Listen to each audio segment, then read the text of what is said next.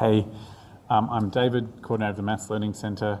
I did a revision seminar the other day for Differential Equations 2, and the video was corrupted, and some of the stuff I did I thought was really good, and I'd like to do a couple of examples of doing bifurcation diagrams now as an extra bonus so that I can replace some of the things I did in that seminar.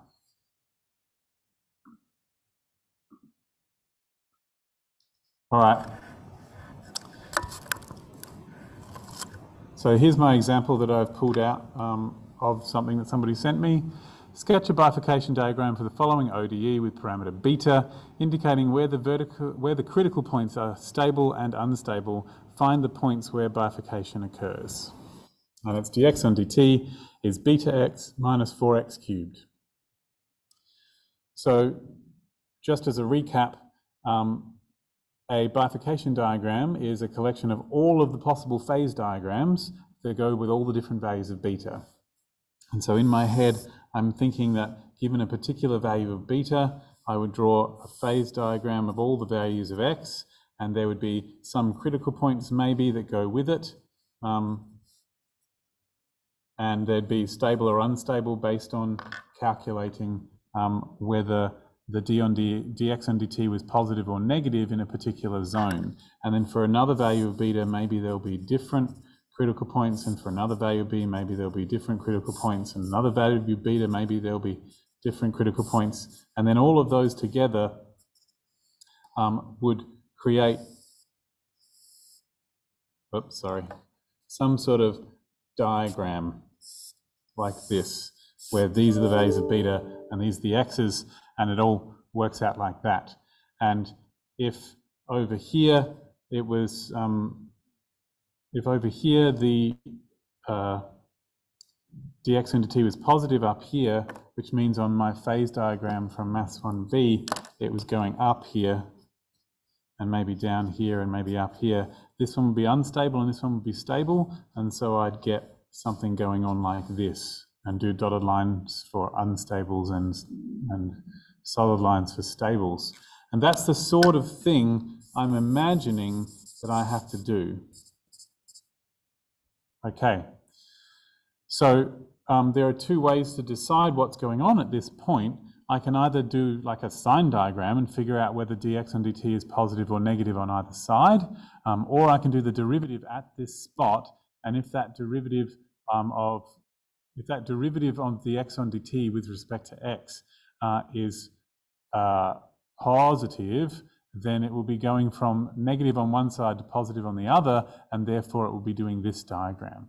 But if the derivative is negative, it will be going from positive on one side to negative on the other, and that would be what the arrow is pointing inwards. So that's what I'm going to do with this thing here. And these lines are the places where dx on dt is 0 for different x's and different betas. So I need to figure out where those lines are. I have to solve for when this is equal to 0, because they are the critical points for the various betas and x's.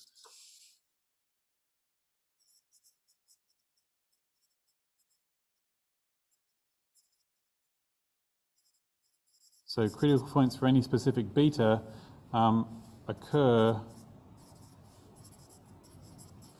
when dx on dt is 0, which means that beta x minus 4x cubed is 0. And so this is an equation that talks about, this is an equation that I can use to figure out how this graph looks with beta on this side and x on this side.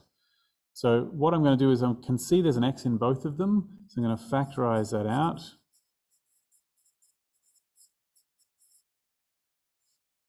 And so either x equals 0 or beta minus 4x squared is equal to 0, and that would mean that beta is 4x squared. So both of these lines are going to occur on my diagram, and so I'm going to draw them both. So here's x, no, not x, here's beta, and here's x, and x equals 0 is this line. And beta equals 4x squared, well, if it was y equals 4x squared, that would be a parabola. And a parabola on the y-axis would look like that, right? But positive beta's over here, and so I've got a parabola pointing sideways. 4x squared is much slopier than x squared, so it's going to look something like that.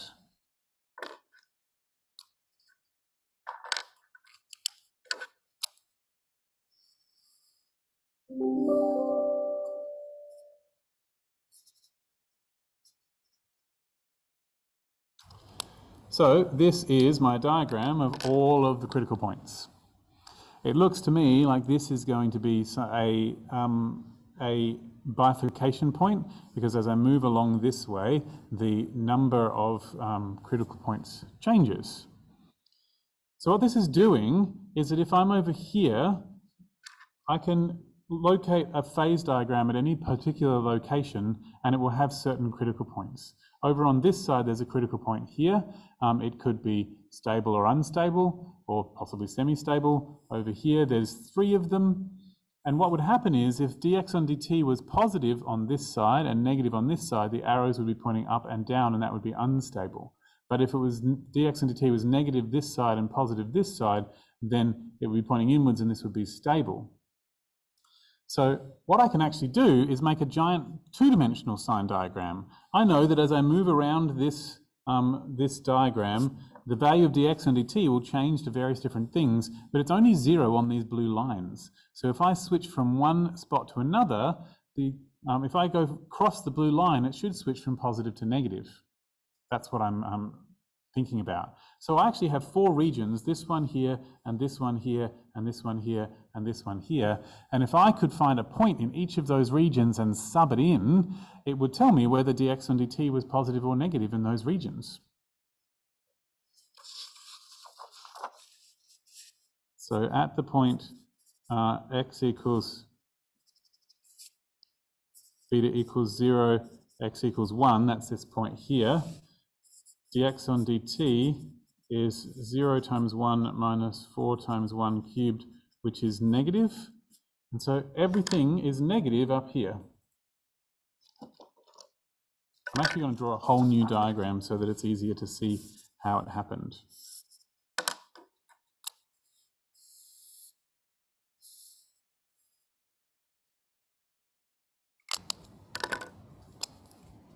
So it's negative up here. That's the value of dx and dt is negative up here. And at the point down here, at beta equals 0, x equals minus 1, dx on dt would be 0 times minus 1 minus 4 times minus 1 cubed. And minus 1 cubed is negative times a negative number. That's positive. And so it's positive here. So I now know that if I put a phase line here, it's negative here, which means that that x is going downwards, and it's positive here, which means x is going upwards. So this is stable, all the points on this line. I need to know what's going on in between here, so I need to pick points that are in this zone. I don't really know how quickly this moves. So if beta is 4x squared, if x is 1, I would need to pick beta to be something bigger than 4, so 1, 5 maybe. And 1 minus 1, 5 would do the trick. So I haven't got room for it here, so I'll just keep going. At beta equals 5, x equals minus x equals 1, I get dx on dt equals 5 times 1 minus 4 times 1 cubed, which is positive. And at beta equals 5, x equals minus 1, dx on dt equals 5 times minus 1 minus 4 times minus 1 cubed. So that's negative 5, that's plus 4, that's negative. And so I get this sign diagram for all of the places where these are the values of dx on dt.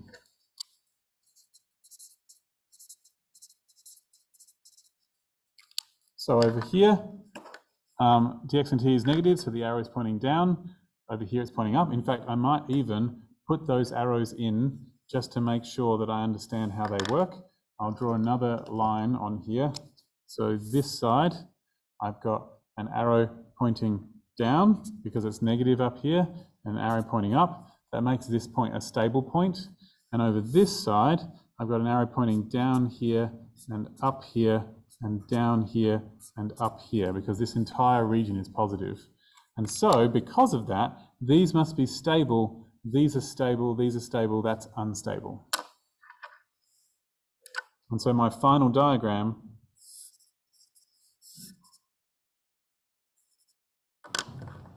is this. Stable, stable, stable, unstable. That is my beautiful sign diagram. What's it called? A bifurcation diagram. So it looks like the only point where things are dodgy is here at 0. Just to be absolutely official, I know that the bifurcation points will happen when the derivative of dx on dt with respect to x is 0. So dx on dt is beta x minus 4x cubed, which I'm going to call f of x and beta. And f sub x is beta minus 12x squared. And at a bifurcation point,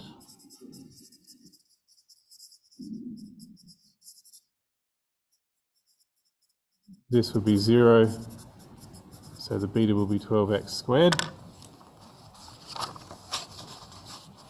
But we also know that at a bifurcation point, either x equals 0 or beta is 4x squared. So if x equals 0, we get beta equals 12x squared, which is 12 times 0 squared, which is 0. And or if beta equals 4x squared, we get beta is also 12x squared. And so we get that 4x squared equals 12x squared. So x squared is 3x squared. And so 0 is 2x squared, and so therefore x is 0. Okay, cool. So either way, we get that x is 0, and that therefore if x is 0, then beta is also 0. Okay, and so the only bifurcation point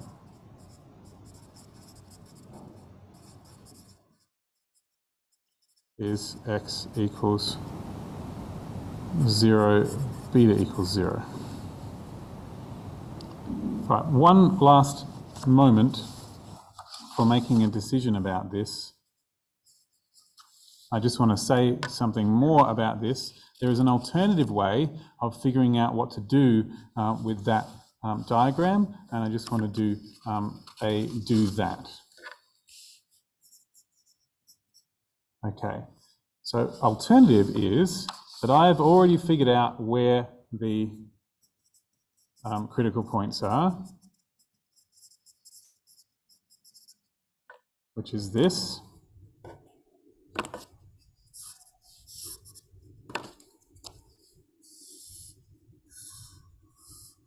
Like that. And this was beta equals 4x squared, and this was x equals 0. But what I can also do is I know that bifurcation points, I know that critical points will be stable if the derivative of dx on dt with respect to x is positive, and they'll be unstable if the derivative with respect to x is negative. So f of x and beta was dx on dt, which was beta minus beta x minus 4x cubed, and f sub x was beta minus 12x squared. Okay, so if that derivative is negative, then as you cross this line, you're going from a positive to a negative, and so that would be stable. And so stable when this is a negative number, which means beta is less than 12x squared.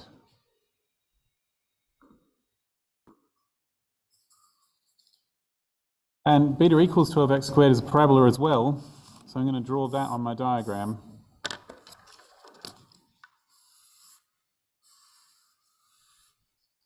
And that parabola is higher up than this one.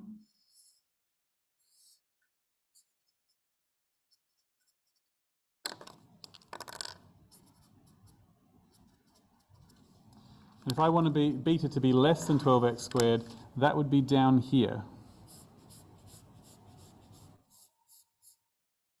That's where beta is less than 12x squared.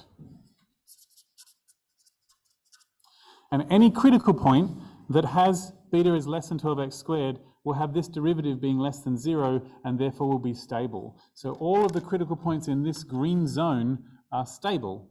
And so I can now redraw my picture like this.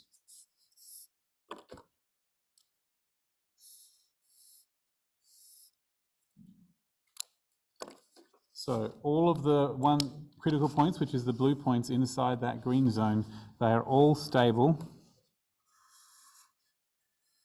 And all the ones outside the green zone, which is this bit, are unstable. So that is an alternative way of coming up with the answer.